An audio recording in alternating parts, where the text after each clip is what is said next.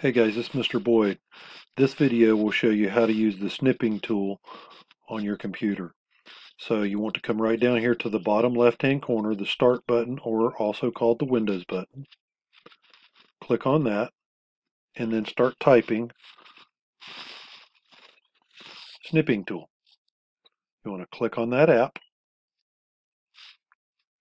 I want a new snip, so I'm going to do new. Click on new. Then I can highlight the area that I want to take a snip of. Minimize that screen.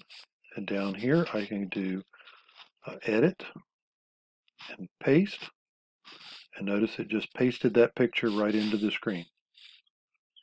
If you'd like to see that again, okay, once I have it open, it's in my taskbar. So I'm going to do a new snip. This time I think I'll take a snip of,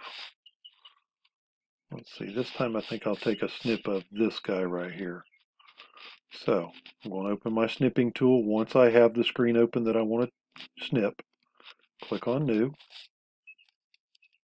Take a snip of that right there. Okay, and then I'll go back to the document.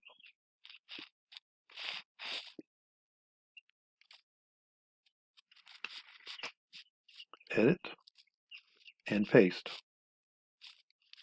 Okay, now that's if you're using your snipping tool.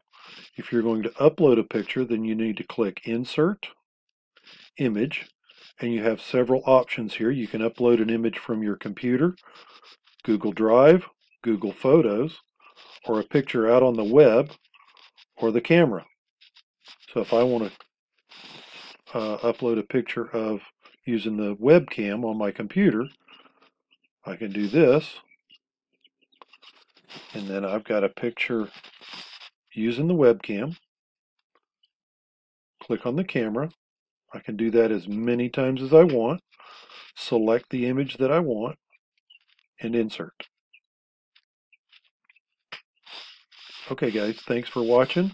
Hope this helps you figure out how to post pictures into your documents.